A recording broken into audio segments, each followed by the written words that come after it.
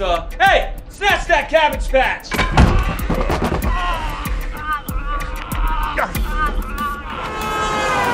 All right, here's the deal, little fella. I'm gonna headbutt you and knock you out, okay? Well, if he's not there, then I don't know where he is. The only guy he talks to is the guy who pays for his room. What guy? Sorry, classified information. No peeking through the hole. I recently got married, and I was looking for a place to have a honeymoon. I was hoping maybe you could show me around. Why would you want to have your honeymoon here? Oh, this place has a lot of fond memories for me. The very first time I bashed a man's skull in was here, and it was a mess. But that bat was aluminum. I've switched to wood.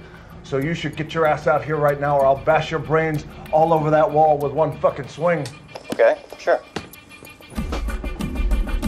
Let me show you the pool.